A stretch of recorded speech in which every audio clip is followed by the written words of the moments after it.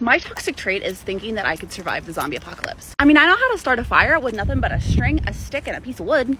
I did it once 10 years ago, but it still counts. I go for hikes out in the nature, maybe like once a month. I know how to fish for fish, if I have a fishing pole. But no, for real, I keep seeing so many videos about the zombie apocalypse now that The Last of Us is popular. It's been making me think a lot about the actual zombie apocalypse. And like, could I survive? Would I survive? How long would I survive?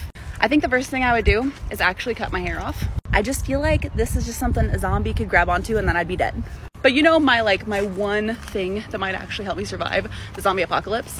I've made a lot of clothes in the past out of duct tape.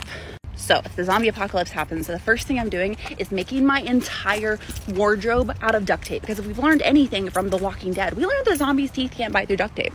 I don't know though, I've been hiking out here for like an hour and I've already tripped like 5 times. So I'd give myself like a week in the zombie apocalypse. How long do you think you'd last?